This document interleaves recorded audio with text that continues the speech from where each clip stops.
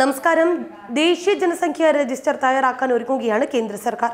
അടുത്ത വർഷം ഇതിനായുള്ള പദ്ധതികൾ തുടങ്ങുമെന്നാണ് റിപ്പോർട്ടുകൾ വ്യക്തമാക്കുന്നത്. എന്നാൽ NPR ദേശീയ പൗരത്വ രജിസ്റ്ററുമായി ബന്ധിപ്പിക്കാൻ ശ്രമം നടക്കുന്നുണ്ടെന്ന പ്രചാരണം ശക്തമായതോടെ കേന്ദ്ര സർക്കാർ ഈ വിഷയത്തിൽ രണ്ട് തട്ടിലായിട്ടുണ്ട്. ഇത് സംബന്ധിച്ച പ്രക്ഷോഭങ്ങൾ കൊടുമ്പിരി കൊള്ളുമ്പോഴും ആഭ്യന്തര വകുപ്പിന്റെ രേഖകളിൽ തന്നെ വ്യത്യസ്ത നിലപാടുകളാണുള്ളത്. കേന്ദ്ര ആഭ്യന്തര മന്ത്രാലയം കഴിഞ്ഞ 3 മാസത്തിനിടെ ഇറക്കിയ രണ്ട് രേഖകളിൽ തമ്മിലാണ് വൈരുദ്ധ്യം ശക്തമായിരിക്കുന്നത്. ആദ്യം പുറത്തിറക്കിയ റിപ്പോർട്ടിൽ NPR NRCയുടെ ആദ്യ പടിയാണെന്ന് പറയുന്നുണ്ടെങ്കിലും രണ്ടാമത്തേതിൽ അത്തരമൊരു നിർദ്ദേശം ഇല്ല എന്നതും ശ്രദ്ധേയമാണ്. CAA വന്നതിന് ശേഷമാണ് രാജ്യത്ത് അങ്ങോളം ഇങ്ങോളം പ്രതിഷേധം ഉടലെടുത്തത്. ഇതോടെ ഈ വിഷയത്തിൽ കേന്ദ്ര സർക്കാർ പ്രതിരോധത്തിലുമായി. മുസ്ലിം ജനവിഭാഗങ്ങളുടെ ആശങ്ക പരിഹരിക്കാൻ വേണ്ട ശ്രമങ്ങൾ വേണമെന്ന ബോധ്യം കേന്ദ്രത്തിലും ഉടലെടുത്തു കഴിഞ്ഞു. ഇതോടെയാണ് രണ്ടാമത് പുറത്തിറക്കിയ രേഖയിൽ ആദ്യത്തേതിൽ നിന്ന് വ്യത്യസ്തമായ നിലപാട് ഉണ്ടായത്. ഒക്ടോബർ മാസത്തിലാണ് ആദ്യ രേഖ പുറത്തു വന്നത്. അതിലാണ് NPR NRCയുടെ ആദ്യ പടിയാണെന്ന് സൂചിപ്പിച്ചിരിക്കുന്നത്. ഇക്കാര്യം കേന്ദ്ര ആഭ്യന്തരമന്ത്രി അമിത് ഷാ പാർലമെന്റിൽ പറയുകയും ചെയ്തിട്ടുണ്ട്. എന്നാൽ അസം മോഡലിൽ മുസ്ലിങ്ങളെ പിന്തള്ളാനുള്ള നീക്കമാണെന്ന വികാരം ഉയർന്നതോടെ ഇതിനെതിരെ വ്യാപകമായ പ്രതിഷേധം ഉയർന്നു. ഇതോടെ രണ്ടാമത്തെ സർക്കുലറിൽ കേന്ദ്രം ഈ നിർദ്ദേശത്തിൽ നിന്ന് പിൻവലിയുകയും ചെയ്തു.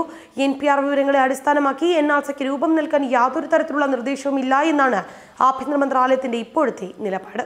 ഒക്ടോബറിൽ പുറത്തിറങ്ങിയ ആഭ്യന്തര മന്ത്രാലയത്തിന്റെ വാർഷിക റിപ്പോർട്ടിന്റെ 15-ാം അധ്യായത്തിന്റെ 273-ാം പേജിൽ പറയുന്നത് ഇങ്ങനെയാണ്: എല്ലാ തരത്തിലുമുള്ള ആളുകളുടെയും വിവരങ്ങൾ ശേഖരിക്കുന്നതിനുള്ള NPRന് കേന്ദ്ര സർക്കാർ അംഗീകാരം നൽകിയിട്ടുണ്ട്. ഇത് ദേശീയ പൗരത്വ രജിസ്ട്രേഷനുള്ള ആദ്യ പടിയാണ്.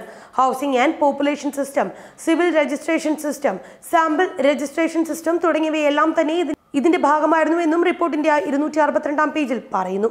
എന്നാൽ ഏറ്റവും അവസാനമായി ആഭ്യന്തര മന്ത്രാലയം പുറത്തിറക്കിയ രേഖയിൽ പറയുന്നത് NPR ഓരോ കുടുംബത്തിന്റെയും വ്യക്തികളുടെയും വിശ്വസനീയമായ രജിസ്ട്രി എന്നാണ്.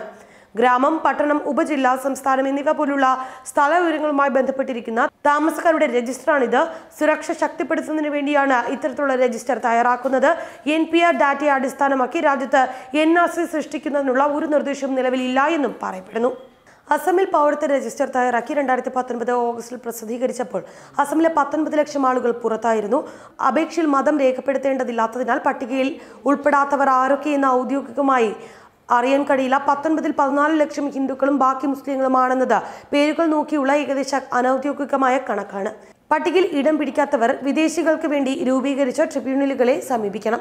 അസമിൽ പുതുതായി 200 ട്രിബ്യൂണലുകളാണ് തുറന്നത്. ട്രിബ്യൂണൽ വിധിക്കെതിരെ അപ്പീലിനും പോകാം. പൗരത്വമില്ലാത്തവരെ പാർപ്പിക്കാൻ 6 കേന്ദ്രങ്ങൾ ഇപ്പോൾ സംസ്ഥാനത്ത് തുറന്നിട്ടുമുണ്ട്. ട്രിബ്യൂണലിനെ സമീപിച്ച ശേഷവും പൗരത്വം തെളിയിക്കാനാകാത്ത 800-ലധികം പേരെ ഈ തടവ് കേന്ദ്രങ്ങളിൽ താമസിപ്പിച്ചിരിക്കുകയാണെന്നും വിവരമുണ്ട്. ഈ സാഹചര്യത്തിൽ കൂടിയാണ് പാർലമെന്റ് പാസാക്കിയ പൗരത്വ നിയമ ഭേദഗതി ബില്ല് നിയമമായത്.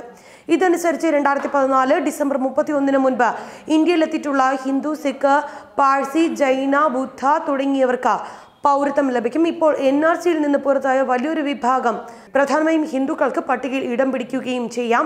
ഇതേ തുടർന്നാണ് രാജ്യത്തുടനീളം പ്രതിഷേധം പൊട്ടിപ്പുറപ്പെട്ടത്. ഇതിന് പിന്നാലെ രാജ്യവ്യാപകമായി NRC നടപ്പിലാക്കുമെന്ന് BJP നേതാക്കളും ആഭ്യന്തരമന്ത്രിയും പലപ്പോഴായി വെളിപ്പെടുത്തിയതോടെ അസമിലെ പോലെ തന്നെ ഓരോ ഇന്ത്യക്കാരനും പൗരത്വം തെളിയിക്കാൻ രേഖകൾ ഹാജരാക്കേണ്ടി വരുമെന്നും അതിൽ പരാജയപ്പെടുന്ന മുസ്ലിങ്ങൾ തടവ് കേന്ദ്രങ്ങളിൽ അടയ്ക്കപ്പെടുമെന്നും വ്യാപക പ്രചാരണവുമുണ്ടായി.